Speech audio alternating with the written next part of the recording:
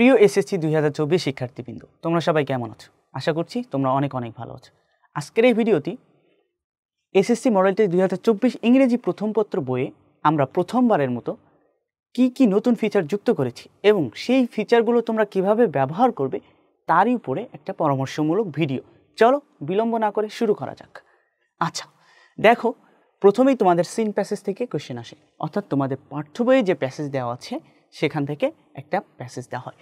এই seen passage থেকে question number 1, question number 2 and question number 3 আসে। তোমরা সবাই জানো কোশ্চেন নাম্বার 1 এবং 2-র জন্য একটা প্যাসেজ এবং এই 3 যেটা উইথাউট ক্লু তার জন্য আলাদা একটা প্যাসেজ দেওয়া হয়। আমাদের বইয়ের ভলিউম যাতে পরিমিত হয় তার জন্য আমরা একটা প্যাসেজের আন্ডারে এই 3টা কোশ্চেন যুক্ত করেছি, যেহেতু সব প্রশ্নগুলোই সিন প্যাসেজ থেকে আসে। তাহলে চলো শুরু করি কিভাবে আমরা এই অংশটি সাজিয়েছি। দেখো, প্রথমে তোমাদের জন্য যুক্ত আছে হাউ টু অ্যান্সার সেকশন। প্রশ্ন আসতে পারে কেন আমরা এই হাউ টু অ্যান্সার সেকশন যুক্ত করেছি। এই হাউ টু অ্যান্সার সেকশনে এই অংশ থেকে কয়টা প্রশ্ন আসবে, প্রশ্নের উত্তর করার সময় আমরা কি প্রশ্নটা লিখে উত্তর করব নাকি শুধু উত্তর লিখলেই যথেষ্ট, এই টাইপের যত কোশ্চেন তোমাদের মাথায় আসে তার উত্তর এখানে দেওয়া আছে। ফর এক্সাম্পল, তোমরা যদি দেখো আমরা বলেই দিয়েছি যে এখান থেকে 7টা এমসিকিউ আসবে, যেহেতু question number 1 multiple choice question, এখান থেকে 7টা এমসিকিউ আসবে এবং উত্তরে তুমি কি করবা দেখো সেটাও কিন্তু এখানে বলে দেওয়া আছে এবং একদম প্র্যাকটিক্যাল এক্সপ্লেনেশন হিসেবে দেখো বলা আছে কি উত্তরে তোমাকে কি লিখতে হবে, কিভাবে লিখতে হবে সেটার ফুল প্যাকেজও কিন্তু এখানে তুমি পেয়ে যাচ্ছ। তাহলে হাউ টু অ্যান্সার সেকশনে এই বিষয়গুলো আলোচনা করা হচ্ছে। এরপরে দেখো the most important and unique section, যেটা তুমি গ্যারান্টেড অন্য বইগুলোতে পাবে না, সাম ট্রিক্স সেকশন। এই সাম ট্রিক্স সেকশন কেন দিয়েছি? যখন তুমি মাল্টিপল চয়েস কোশ্চেন পড়ার পরে যখন তুমি প্রশ্নটা উত্তর করতে যাও, তোমার মনে অনেকগুলো প্রশ্ন জাগে যে কিভাবে স্বল্প সময়ের মধ্যে নির্ভুলভাবে এই প্রশ্নগুলোর উত্তর করা যায়। তারই জন্য কিন্তু এই সাম ট্রিক্স সেকশন। এই অংশে উত্তর করার জন্য প্রথমে তোমার কি করণীয় এবং কোন পদ্ধতি অবলম্বন করলে তুমি খুব সহজে দ্রুততম সময়ের মধ্যে প্রশ্নগুলোর উত্তর করতে পারবে, তার ফুল প্যাকেজ নিয়েই সাম ট্রিক্স সেকশন। এখানে দেখো স্টেপ বাই স্টেপ সব কিছু বলে দেওয়া আছে। ফর এক্সাম্পল, আমি যদি এখানে বলি, দেখো কিওয়ার্ডের বিষয় উল্লেখ আছে, যেটা মাল্টিপল চয়েস কোশ্চেনের জন্য সবচাইতে গুরুত্বপূর্ণ। দ্রুততম সময়ে যদি তুমি অ্যান্সার করতে চাও তাহলে এই কিওয়ার্ড শনাক্ত করে অ্যান্সার করার কোনো বিকল্প নাই। শুধু কিওয়ার্ড বলে আমরা আমাদের দায়িত্বকে শেষ করিনি, বরং একটা প্র্যাকটিক্যাল প্রশ্ন দেখিয়ে এখানে দেখো কোশ্চেন দিয়েছি, এই কোশ্চেনের কিওয়ার্ড কি সেগুলো বলে দিয়েছি এবং এর পরে তোমার যেটা করণীয় সেটাও কিন্তু আমরা এখানে পয়েন্ট আকারে বলে দিয়েছি। একেবারে ফুল প্যাকেজ। তুমি যদি এই অংশে পড়ার সময় এই সেকশনটা একটু দেখে নাও, তুমি খুব সহজে উত্তর করতে পারবে। আচ্ছা, এটা তো গেল মাল্টিপল চয়েস কোশ্চেন। এরপরে দেখো একইভাবে অ্যান্সারিং কোশ্চেন সেকশনের জন্যও কিন্তু আমরা ওই সেম যে ফিচারগুলো আছে যুক্ত করে দিয়েছি। এখানেও কি সাম ট্রিক্স আছে এবং এখানেও একেবারে স্টেপ বাই স্টেপ সব কিছু প্র্যাকটিক্যাল এক্সপ্লেনেশন সহ বলে দেওয়া আছে। একইভাবে 3 নাম্বার কোশ্চেনের জন্য কি হাউ টু অ্যান্সার আছে, এই যে হাউ টু অ্যান্সার সেকশন এবং সাম ট্রিক্স সেকশনে এখানে ভালোভাবে অ্যান্সার করার জন্য যে পয়েন্টগুলো তোমার লাগবে সেটাও কিন্তু বলে দেওয়া আছে। আচ্ছা, আমরা তো অনেক কিছু জানলাম, সো সেটার ইমপ্লিমেন্ট করার জন্য তো আমাদের প্র্যাকটিস করা লাগবে, তাই না? আচ্ছা দেখো, প্র্যাকটিস করার জন্য বইয়ের যতগুলো প্যাসেজ গুরুত্বপূর্ণ আমরা সব কিছু যুক্ত করে দিয়েছি। তার আগে একটু বলে নিই, প্যাসেজকে আমরা 2 ভাগে ভাগ করছি। এক ধরনের প্যাসেজ আছে যেটা থেকে ইতোপূর্বে কোনো বোর্ড পরীক্ষায় কোশ্চেন আসে নাই, সো তার জন্য আমরা কি করছি দেখো, board standard practice question section. কিসের জন্য? এইখানে হচ্ছে তোমরা জানো যে তোমাদের বোর্ড পরীক্ষায় যখন কোশ্চেন আসে, এবছর কয়টা কোশ্চেন আসবে? 7টা কোশ্চেন আসবে। সো 7টা কোশ্চেন কিন্তু সবগুলো ভোকাবুলারি থেকে আসে না, আবার সবগুলো কিন্তু ডিরেক্ট আসে না, অর্থাৎ স্ক্যানিং থেকে আসে, স্কিমিং থেকে আসে, আবার কিছু কিছু কি ইনফারেন্সিং থেকে আসে। সো ফুল প্যাকেজ রিডিং স্কেলে যতগুলো প্যাকেজ আছে সবগুলো থেকে কিন্তু আসে। মোটামুটি এই সেকশনটা তোমাদের ওই রিডিং স্কিলগুলোকে এনকম্পাস করে করা হয়েছে। এখানে তুমি ভোকাবুলারি কোয়েশ্চেন পাবা, এখানে তুমি ইনফারেন্সিং কোয়েশ্চেন পাবা, এখানে তুমি স্ক্যানিং কোয়েশ্চেন পাবা, সবগুলোই পাবা যেভাবে ঠিক তোমার বোর্ড পরীক্ষায় কোয়েশ্চেন চলে আসে সেভাবে। আচ্ছা, এই এত বড় প্যাসেজের জন্য কি 7টা কোয়েশ্চেনই গুরুত্বপূর্ণ? প্রশ্ন আসতে পারে অবশ্যই, জি না, আরও প্রশ্ন করতে হবে। তার জন্য আমরা কি করছি, extra questions for more practice এই সেকশনটা যুক্ত করেছি। এখানে আমাদের কোনো ধরাবাঁধা নিয়ম নাই যে 5টা লাগবে, 7টা লাগবে, 10টা লাগবে, এমন না। যতগুলো কোয়েশ্চেন তোমাদের জন্য গুরুত্বপূর্ণ ঠিক ততগুলোই আমরা এখানে যুক্ত করছি। আচ্ছা, এরপরে একইভাবে 2 নম্বর কোয়েশ্চেনের জন্য বোর্ডের স্ট্যান্ডার্ড প্র্যাকটিস কোয়েশ্চেন যুক্ত করছি। সেখানে বোর্ডে 5টা আসে, সো আমরাও 5টা যুক্ত করছি। এরপরে দেখো হচ্ছে এক্সট্রা কোয়েশ্চেন্স ফর মোর প্র্যাকটিসে কোনো ধরাবাঁধা নিয়ম নেই, যতগুলো কোয়েশ্চেন মনে হয়েছে যে অ্যান্সারিং কোয়েশ্চেনের জন্য গুরুত্বপূর্ণ ততগুলো সব যুক্ত করছি। আচ্ছা, এখানে একটা বিষয় বলে নিই, তোমাদের একটা জিনিস খুব ভুল হয়, সেটা হলো তোমরা যখন অ্যান্সারিং কোয়েশ্চেন করতে যাও তখন কোয়েশ্চেনগুলোর উত্তর আসলে স্ট্যান্ডার্ড হয় না। ধরো তোমার কোয়েশ্চেন আসছে প্যাসেজ থেকে হুবহু, তুমি হুবহু উত্তর লিখে দাও। আবার অনেক সময় এমন করো 1 লাইনে উত্তর দিয়ে দাও। এটা কিন্তু ভাইয়া পুরো স্ট্যান্ডার্ড করার জন্য তোমাকে 1-এর অধিক লাইন উত্তর করতে হবে এবং প্যাসেজের লাইন থেকে হুবহু কপি করা যাবে না। এই বিষয়গুলো মাথায় রেখে দেখো আমাদের কোয়েশ্চেনের যে উত্তরগুলো, নমুনা উত্তরগুলো এখানে আসে, তুমি কি দেখতে পাচ্ছ এখানে কোনো 1 লাইনে উত্তর আছে? সবগুলো দেখো 1-এর অধিক লাইনে উত্তর করা এবং উত্তরগুলো অনেক স্ট্যান্ডার্ড। আমরা এই উত্তরগুলো এই জন্য দেইনি যে তুমি হুবহু কপি করবা, এই উত্তরগুলো দেখে তুমি নিজের উত্তর তৈরি করতে পারো। আচ্ছা, এগুলো হচ্ছে স্ট্যান্ডার্ড উত্তর 1-এর অধিক লাইনে প্রত্যেকটার জন্য দেখতে পাচ্ছ। এরপরে এক্সট্রা কোয়েশ্চেনের জন্য একটাও তুমি দেখতে পাবা না যে 1 লাইনে উত্তর আছে এবং হুবহু টেক্সট থেকে কপি করা। জাস্ট আমরা অনেকগুলো কোয়েশ্চেন যুক্ত করেছি এবং উত্তরও সবগুলো দিয়েছি, এমন না যে কোনোটার উত্তর দিয়েছি কোনোটা উত্তর দেয়নি। উত্তর দিয়েছি যাতে করে তোমরা এই উত্তর দেখে ক্রিয়েটিভ হয়ে নিজের উত্তর নিয়ে আসতে পারো। ওকে, আচ্ছা, এবার দেখো এখান থেকে যে 3 নম্বর কোয়েশ্চেন আসবে অর্থাৎ without clue. So without clue আমরা যুক্ত করছি, বোর্ডের স্ট্যান্ডার্ডে একটা দিয়েছি, কেননা বোর্ডে একটা আসে। এরপরে আমাদের মনে হয়েছে যে একটা প্রশ্ন গুরুত্বপূর্ণ না, তোমার আরও একটা পড়া উচিত। সো আমরা দেখো কি করছি, এক্সট্রা কোয়েশ্চেন ফর মোর প্র্যাকটিসে আরও একটা কোয়েশ্চেন যুক্ত করছি। এই হচ্ছে এক ধরনের প্যাসেজ। আচ্ছা, আরেক ধরনের প্যাসেজ আছে যার আন্ডারে বোর্ড কোয়েশ্চেন আসছে। সো দেখো তুমি জাস্ট এখানে দেখো, এটা 23 সালে আসছে, 20 সালে আসছে, আবার 19 সালেও আসছে। সো বেসিক্যালি আমরা বাজারে যে বইগুলো দেখি সেখানে কিন্তু আমরা প্রিভিয়াস ইয়ারের যে কোয়েশ্চেন সেটা দেখি। অর্থাৎ তুমি 24-এ পরীক্ষা দিচ্ছ, 23 সালের কোয়েশ্চেন পাচ্ছ, 22 বা 17, 18 এমন টাইপের কোয়েশ্চেন ফুল প্যাকেজ একসাথে আসলে পাওয়াটা খুবই মুশকিল। পেতে পারো হয়তো বা বোর্ড কোয়েশ্চেন সেকশন আলাদা করছে, সেখানে আলাদা আলাদাভাবে প্রত্যেকটা বোর্ড কোয়েশ্চেন দিয়েছে, বাট একটা প্যাসেজের আন্ডারে ইতোপূর্বে যতগুলো কোয়েশ্চেন আসছে বোর্ডে সেগুলো কিন্তু ফুল প্যাকেজ একসাথে একমাত্র উদ্ভাসই তোমাদের দিচ্ছে। দেখো এখানে যতগুলো কোয়েশ্চেন আসছে 17 থেকে 23 পর্যন্ত আমরা যুক্ত করছি। একটা জিনিস লক্ষ্য রাখো, কেন যুক্ত করছি, বোর্ড কোয়েশ্চেন কিন্তু রিপিট হয় অনেক সময়। দেখো জাস্ট এই যে কোয়েশ্চেনটার আন্ডারে দেখো 23-এ আসছে, 19-এ আসছে, একইভাবে এখানে দেখো 23-এ আসছে, 20-এ আসছে, তোমাদের সময় রিপিট হতে পারে। সেই কথা চিন্তা করে, সেই কথা মাথায় রেখে আমরা কিন্তু এই কাজগুলো করেছি।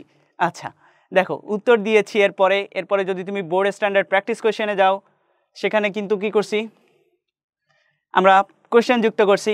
এখানে হচ্ছে মোটামুটি যেভাবে দরকার বোর্ডে যেভাবে আসে, আমাদের মনে হয়েছে যে বোর্ড কোয়েশ্চেনের বাইরে যদি অন্য কোনো কোয়েশ্চেন চলে আসে তাহলে এইগুলো আসতে পারে। সো আমরা এখানে ওই যে স্ক্যানিং, স্কিমিং, ভোকাবুলারি সব রকম মিক্সিং করে কোয়েশ্চেন করেছি।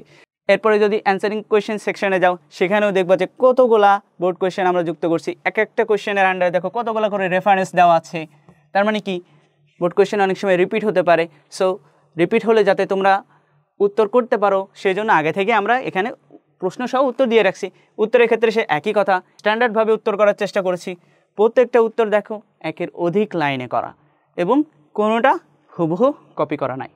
আচ্ছা এবার দেখো 3 নম্বরের ক্ষেত্রে একই কথা, যতগুলা বোর্ড কোয়েশ্চেন আসছে, 23-এ আসছে, 22-এ আসছে, 19-এ আসছে, এই প্যাসেজের আন্ডারে 17 থেকে 23 পর্যন্ত যতগুলো উইথাউট ক্লু আসছে আমরা এখানে যুক্ত করে দিয়েছি।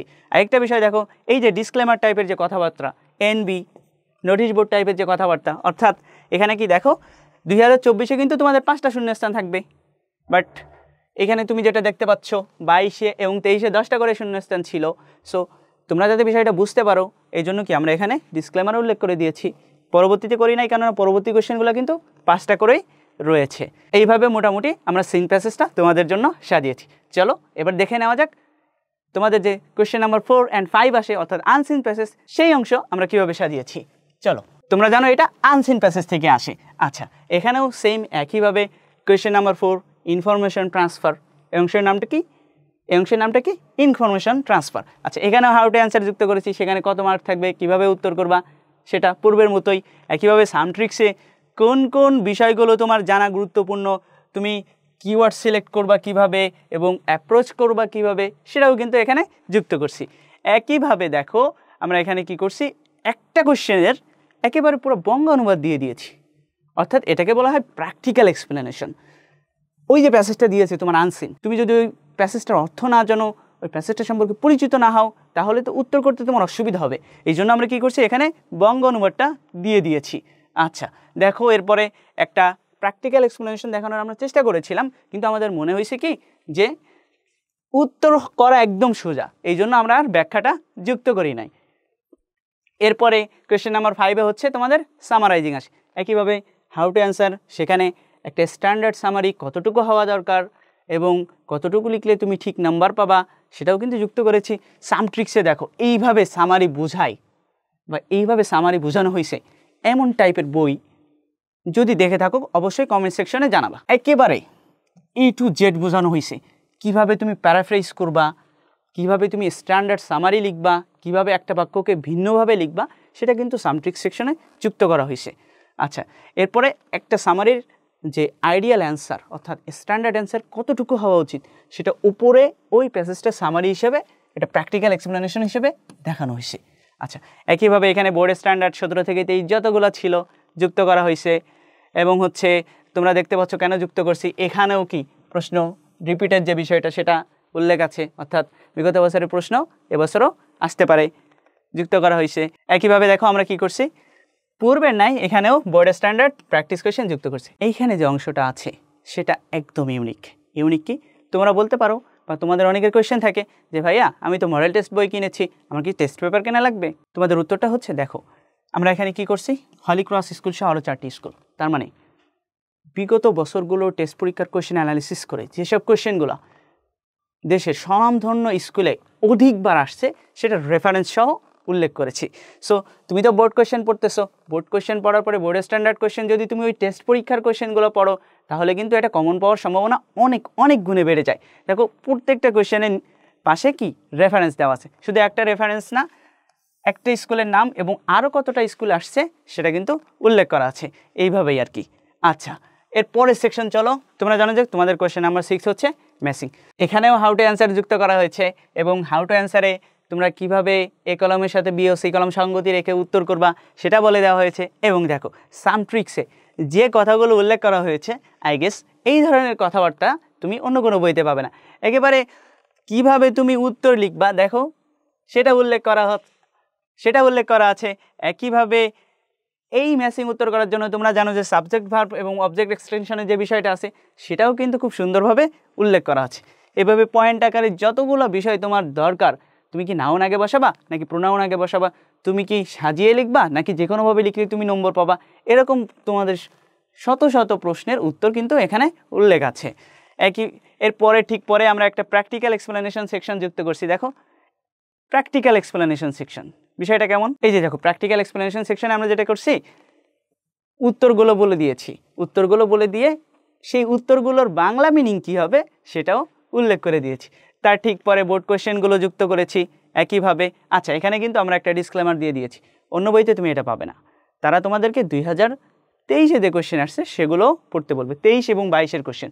কিন্তু দেখো একটা বিষয়, 23 এবং 22 সালে কী ধরনের কোয়েশ্চেন আসছে তোমরা জানো? দেখো 23 এবং 22 সালে কী ধরনের কোয়েশ্চেন আসছে দেখো, এই যে সিন প্যাসেজ অর্থাৎ টেক্সট বইয়ের প্যাসেজ থেকে কিন্তু তোমাদের এই ম্যাচিং কোয়েশ্চেনটা আসতো। বাট 2024 সালে ফুল সিলেবাসের জন্য এটা আনসিন প্যাসেজ থেকে আসবে। সো ওই সিন প্যাসেজ থেকে যে কোয়েশ্চেনগুলো আমার আসছে সেগুলো যদি আমি পড়ি তাহলে ওইটা কিন্তু আমার কোনো কাজে আসবে না, ওটা এক্সট্রা পড়া।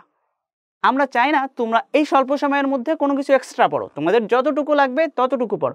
এই জন্য আমরা জাস্ট 2টা স্যাম্পল দেখিয়ে পুরা কোয়েশ্চেনগুলো অমিট করে দিয়েছি।